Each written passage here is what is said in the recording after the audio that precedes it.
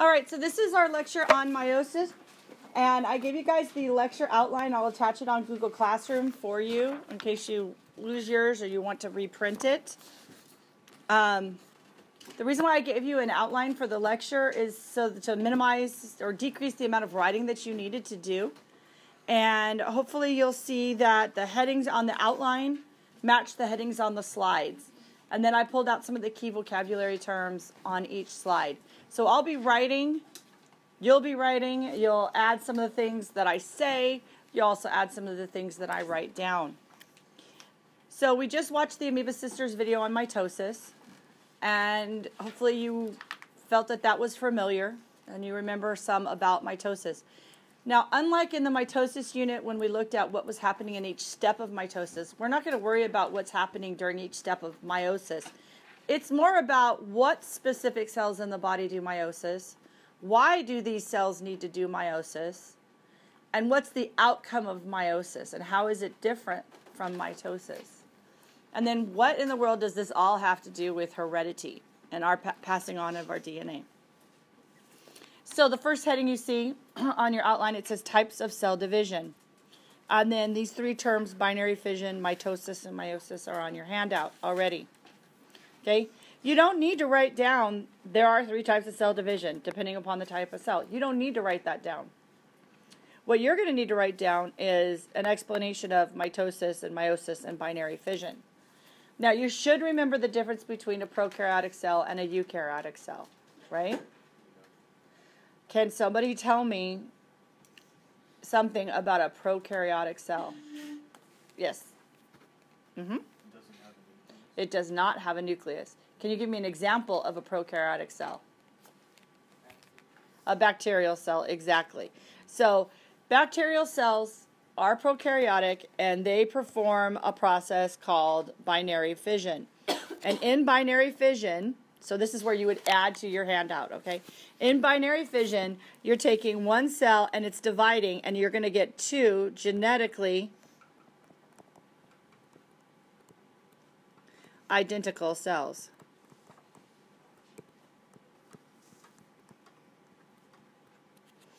Sorry, my writing is really not that messy. And I was paused. I don't know how long I was paused. I hate that. It pauses sometimes and I don't catch it. All right, so meiosis, that reduction division, reducing the number of chromosomes and making new cells. Sorry for the sniffles. I've got either allergies or a cold starting, so I think it's probably allergies from the horrible winds that are blowing. And we're frozen. We're frozen. There we go. Next slide. Asexual versus sexual reproduction. So let's read the whole thing before we write anything, okay? Asexual reproduction literally means without sex. Without sex. We're not talking about, we're talking about in the animal kingdom, sex doesn't mean the same thing as we think of when we think of sex. This is without an exchange of genetic material, okay? Without genetic exchange. And so, in order to accomplish that, the cells literally have to, the original organism makes an identical copy of itself. Okay, that's what you'd want to write down. That asexual reproduction occurs without an exchange of any genetic material, and the end result is an organism that's just copied itself. And this is an advantage if it's hard to find a partner to exchange genetic information with, and you still have to make more of your kind. So if you're, there are lots of invertebrates that can do this. I mean, a starfish, if you pull off one of its arms, can grow a whole new starfish. Okay? So, that's a defense mechanism, for example, in a starfish. But, bacterial cells might not be able to find a partner to exchange genetic information. So interestingly enough, though, bacterial cells can also swap genetic information. Sexual reproduction is when genetic material from two different individuals of different sexes are combined, okay? Combining genetic material. And the result of sexual reproduction is it increases genetic diversity. That all organisms don't look exactly the same as each other, which is good. Variation is good. Variety is good. Just like all the different types of Girl Scout cookies. Variety is good. And delicious. My life is going to be all about Girl Scout cookies for the next month, with both of my daughters selling. They've taken over my dining room. I have boxes and boxes of Girl Scout cookies at my house. I told my husband, if the house is on fire, save the cookies. And the dogs. Well, the kids have legs, they'll get out themselves. Hopefully. I, of course, save my children first.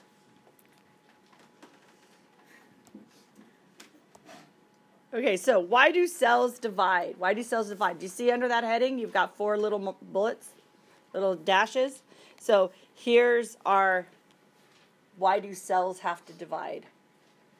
So in our body, if you cut yourself and you have damage to your body, well, you have to repair it.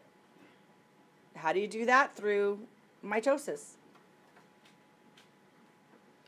If we have cells that have died and we have to regenerate new ones, that's how we replace them.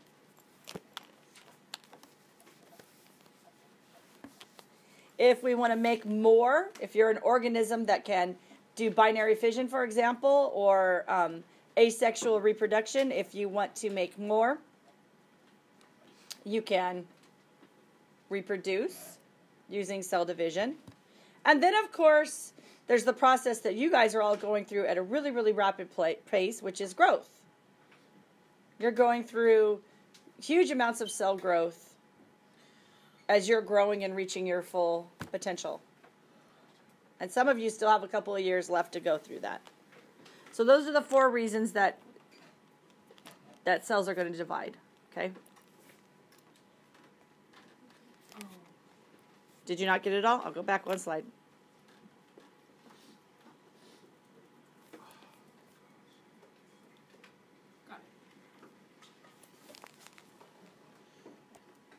So cells are very tiny.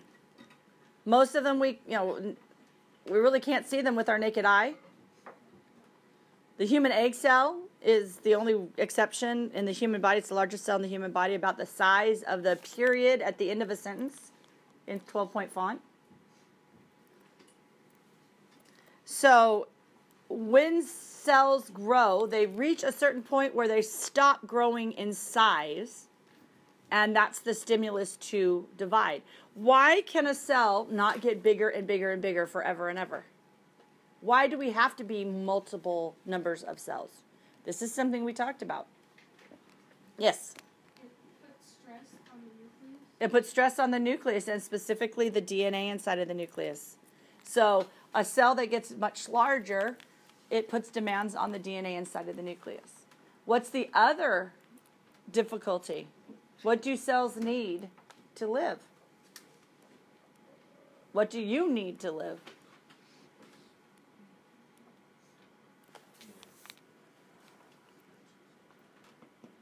Yeah, but you're a living organism. What? Okay, how do we get energy? Food. We need food. We need water. We need oxygen. Why do we need to take those things into our body? Because our individual cells need them. And so the larger you get, as far as each individual cell, the larger each individual cell becomes, the harder it is to adequately move nutrients and waste in and out of the cell.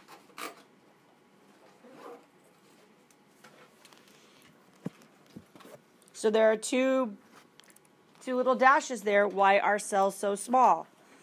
Because if a cell gets too big, it puts too much of a demand on its DNA, and it can't move materials efficiently through its cell membrane.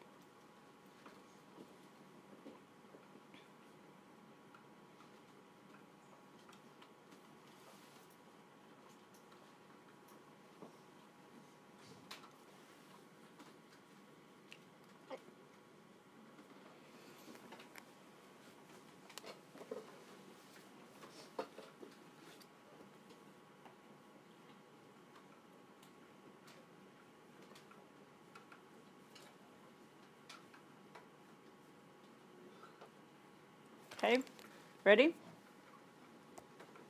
So, what do cells need? Why would cells need to be able to move stuff in and out? Because cells have to have oxygen, water, and food, and they get that across the cell membrane. So the larger they are, the more nutrients they have, and they make more waste. And so they have to be able to effectively get that stuff through. So it gets it across the cell membrane. Do you remember that unit that we did with diffusion and osmosis? And then we talked about pinocytosis, phagocytosis, and exocytosis. All of those processes are the mechanisms that cells use to get materials in and out. So they have to import as well as export. So larger cells need more nutrients and they make more waste. And so this is what limits the size of a cell.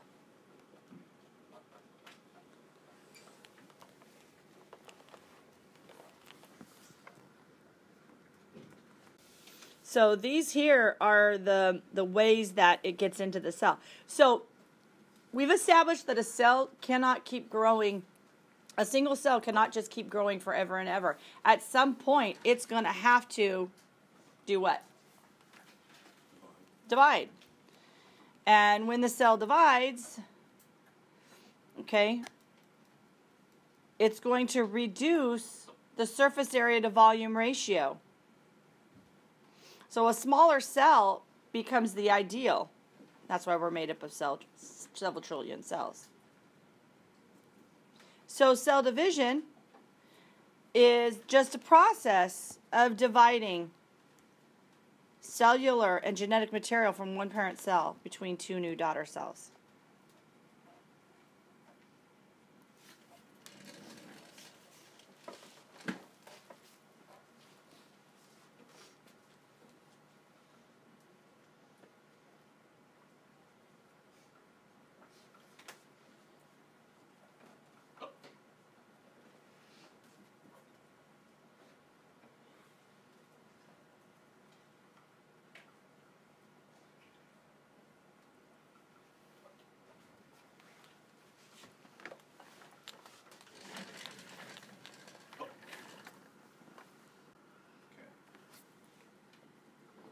So here's a nice little graphic. We have a parent cell dividing to make two daughter cells. Each daughter cell is going to have its own nucleus, same genetic material. We've gone over this a lot.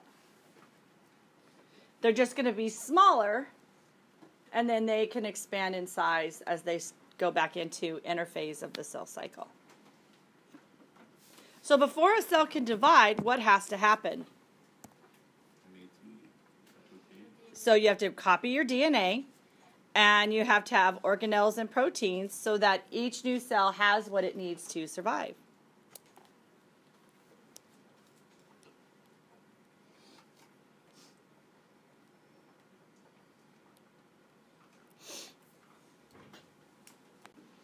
So over here we have what process happening? DNA replication. We just had that in our last chapter. And in this picture, we're showing in blue the chromosomes lining up along the center of the cell. And the green structures are the spindle fibers getting ready to pull the chromosomes apart so that each new daughter cell gets a full set. Isn't that like the picture of like mitosis? Yes, that is a picture from mitosis. Just using a different dye. So let's talk about some vocabulary words that students always get confused with, and differences between chromosomes and genes. Hopefully you guys know that chromosomes are made up of DNA and proteins.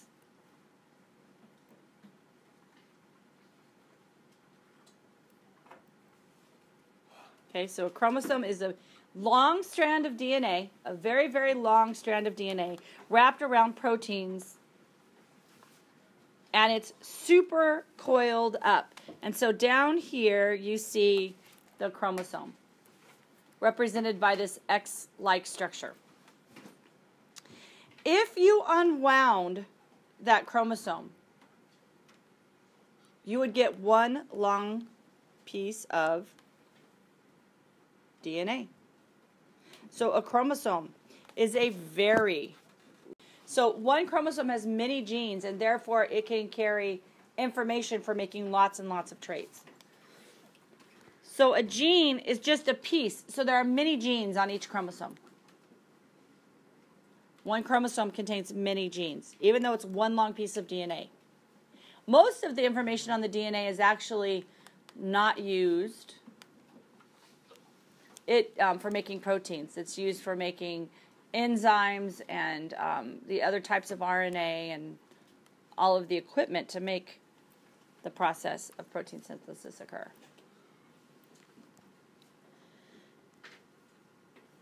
And so here we have something down in the bottom left should look familiar, your double-stranded helix, as it's all coiled up like a telephone cord almost,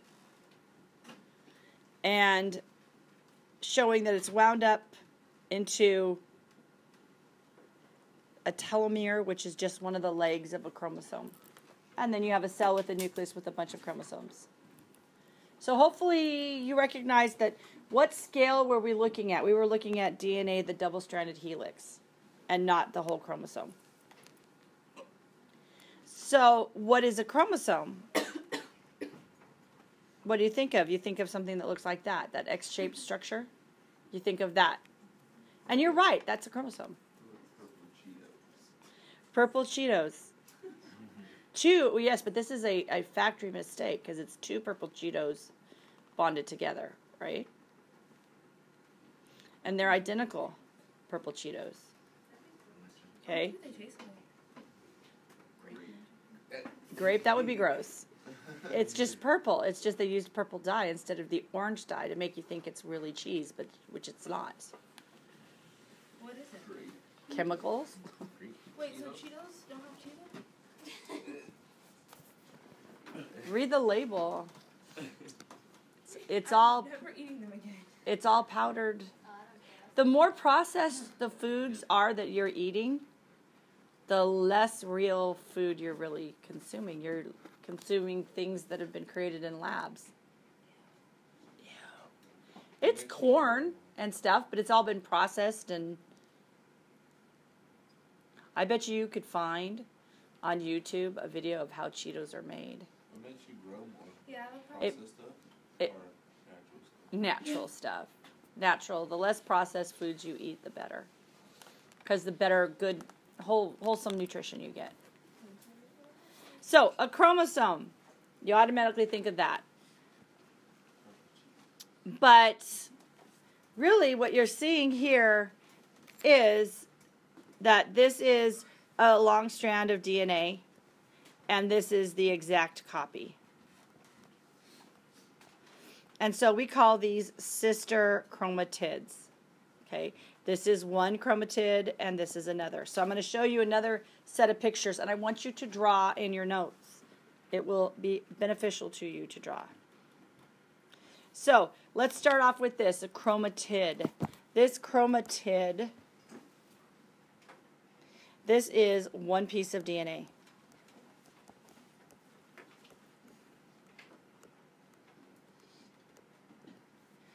And there it is again, but now it's attached to its copied DNA. And so now this is a pair of sister chromatids.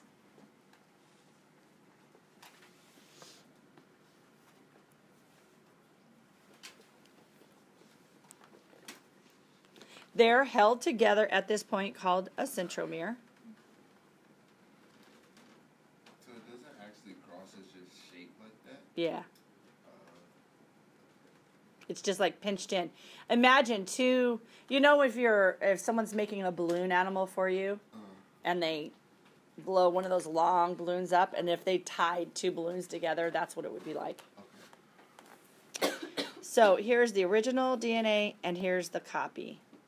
And we call that thing a chromosome.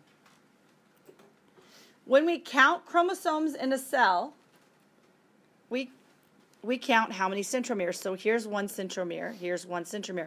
So we would say that this chromatid is one chromosome, and this pair of sister chromatids is still one chromosome, because you only have one centromere there.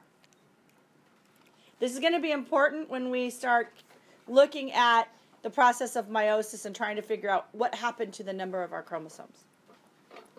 If you were able to find the end of the DNA on one of these sister chromatids, and if you pulled on it and it started to unravel, you would get chromatin, which is uncoiled DNA. How do you draw that? I do it like this. And I make it look like spaghetti.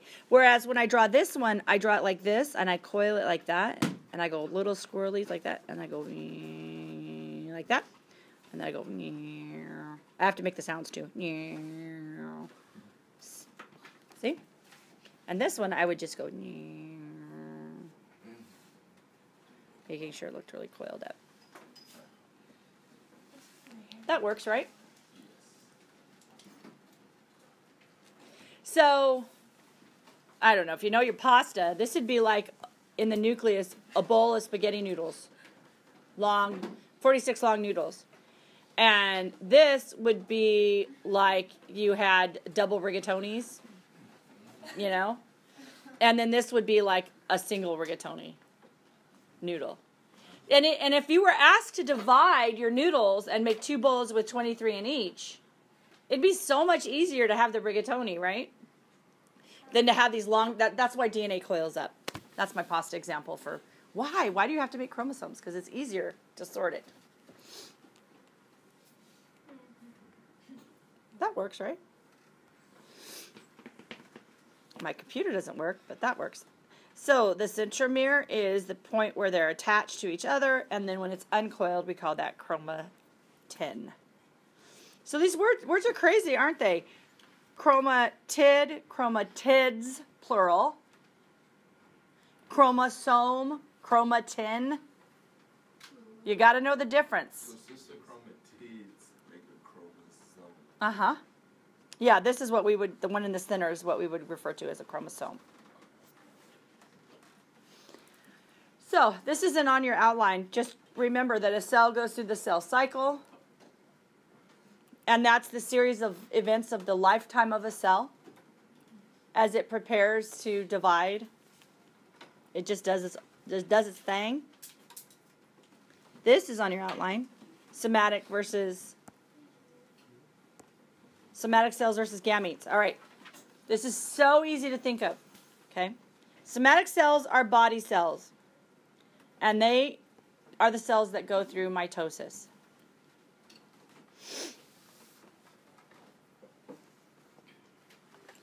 The example is every cell in your body except for eggs and sperm.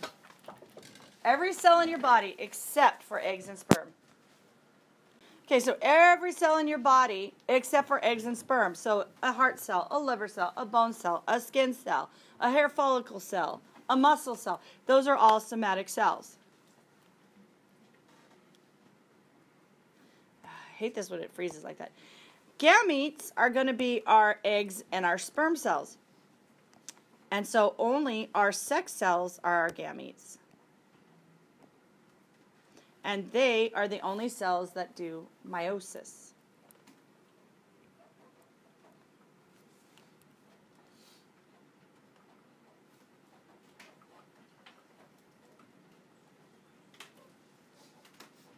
It's meiosis. Meiosis. So the E silent.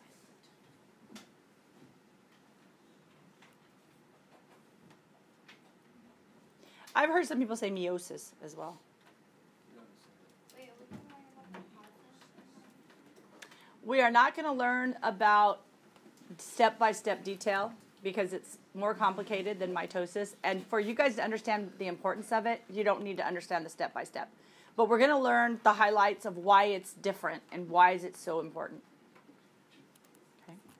So to get you ready to go deeper into the process of meiosis, I'm going to have you tonight do the reading guide for 11-4. I'm going to give you the handout. It's just the front side. It's not going to take you very long. But you're going to want to go through and read through 11-4. Tomorrow we'll finish up the notes. You have a quiz on 11-4 on Thursday. Okay? So in the last couple of minutes of class, start working on this, all right? And we'll finish lecture tomorrow. This page is on 15, right? This is going to go, your notes are going to go on a right-hand page, okay, which is 15, I think. 13, 14, 16. Notes go on 16, a right-hand page, and this reading guide handout is going to go on a left-hand page. It will be up on the table of contents on Google Classroom.